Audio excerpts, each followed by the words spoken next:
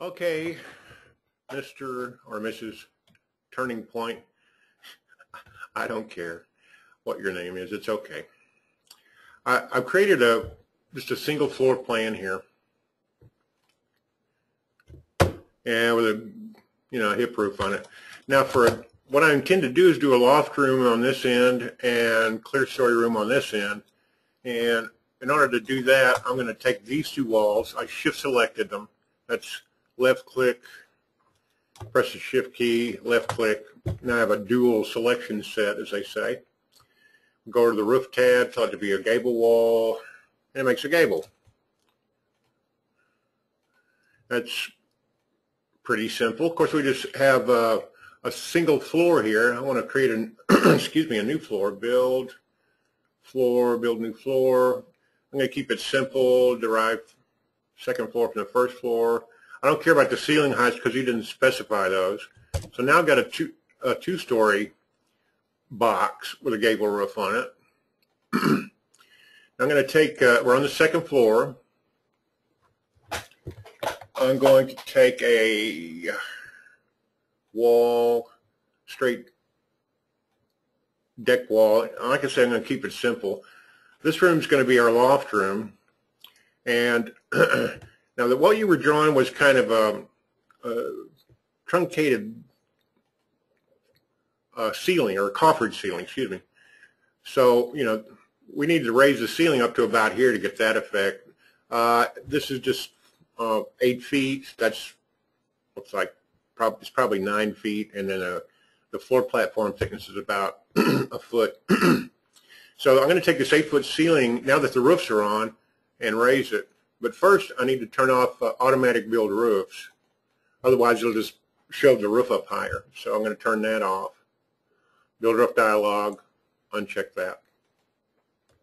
Then I can take this and raise the ceiling, and the roofs won't move. We'll uncheck default. I'm going to make the finished ceiling 10 feet. And when I did that, these little coffer lines come in there. Let me show you what those represent. I think it's, I forget that, yeah, that's how you get that. I'm going to raise it a little bit more. By the way, these lines, you can't select them. You have to go to display options. And this is on a video. If I'm going too fast for you, you can play it back, all right? Now, oh yes, and it's, what's the name of that layer? No, is it ceiling surfaces? No. Ceiling break lines, there it is. When you uncheck that, the little lines disappear, but they're on by default. So there they are. I want to raise these up to emulate your drawing a little bit more closely, so we'll raise the ceiling up to probably, let's see, that's 10 feet, 12 feet. I got 144 inches. See, moved them up. See what those lines moved? And there it is. Cross section it again. That's kind of what you drew. Okay? So that's how I'm going to do that in this. Now this space over here, I want it over in the general tab here, room specification, open below. What that does is I can stand up here then, and I left click here to establish a viewpoint and then look in this direction. And you see out over the railing there and the open below. This makes this a loft. Now I didn't take a ceiling out over here, so I'm going to open that room dialog box, the open below room, and set it the same as the loft room so that they match. Make the finished ceiling 144 inches. You'll see it go up, and there's the vault. It's a lot of this software operates on settings. You have the settings right, then you get the effect you want. You don't have your settings right, you don't get the effect you want. Now, about the only thing left here is how to get up to this loft. Let me go down to the first floor. We'll look in the direction. See, there's the loft up there. There's your coffered ceiling. I call it coffered. Now we need a stairwell. So I'm going to go up here and pull this pull this railing back. Whoops. Pull that back. I'm going to create a landing. I'm not going to be real careful about the dimensions. I'm just kind of demonstrating. So there's my landing.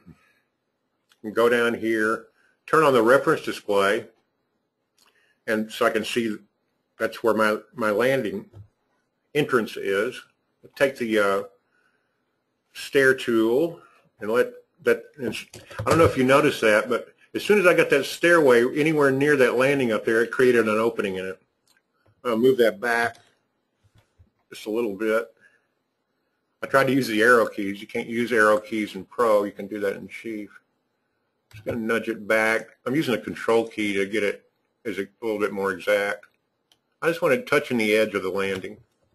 Yeah, that's close enough. Now let's see what the stair dialog says. It says it's steep. And this doesn't have any intelligence built into it. It just tells you what you did, basically. And you click best fit and it follows its programming. Sometimes I use make best fit just for fun. But if this is to be a workable design, I need to leave enough space over here for people to turn the corner here and come up the stairs. So I'm just going to add a tread or two. I don't want to make, I know this is just for showing off, but that's skinny enough. Well, now we'll see what the dialogue says. It's still steep. Well, that's all right. It connects it. This is a demonstration.